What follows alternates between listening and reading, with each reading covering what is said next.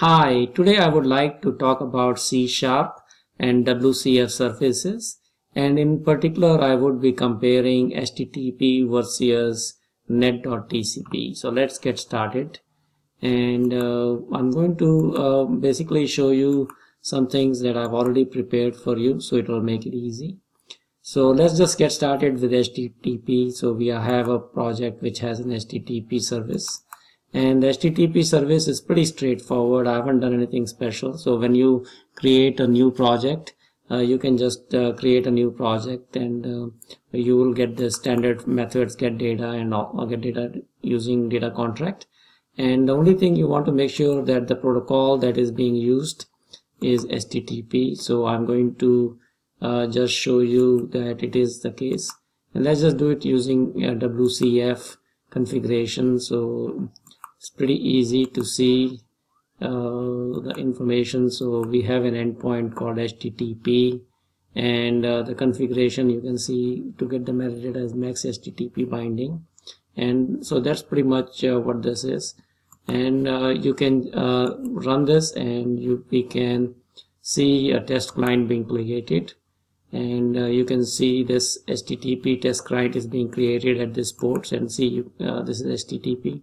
So I can just run this get data and invoke it, and you can see when I put in a value, it says you entered 0, and that's because just the standard method basically takes whatever the input value is and returns this thing.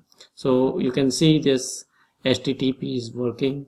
I have the NET.TCP, and it's basically the same thing, same methods and everything else standard. The only thing that is different here is if you look at the protocol is going to be NET.TCP, and here see you can see the binding is NET.TCP binding, which is a different type of binding which can be very useful if you are doing things in the intranet within your company or somewhere. And let's just quickly check to see if this is working. So if I just start a new instance here, if I start a new instance, you can see this is a NET.TCP binding, and we can run this method here. And if we run this method, we should just get you entered 0, and that's good. So that's all fine and dandy. So to exercise these two libraries, one of the things I have done is I've added a small console application, and I'm going to show you what the console application looks like. The heart of the method is basically I have a static method where I can just get a service HTTP client, and within a loop I'm just calling this method get data and 10 times just to compare. In NET.TCP it's essentially similar. The only major difference is I'm calling object.NET.TCP get data. Here you can see it was object.HTTP. Here we are getting our NET.TCP client.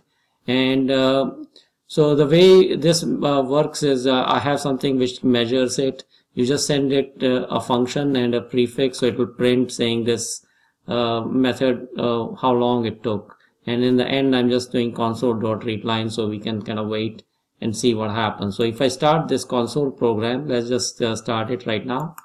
If I just start it right now, you can see the NET.TCP time elapsed is 674, HTTP time elapsed is 109. And if I start it again,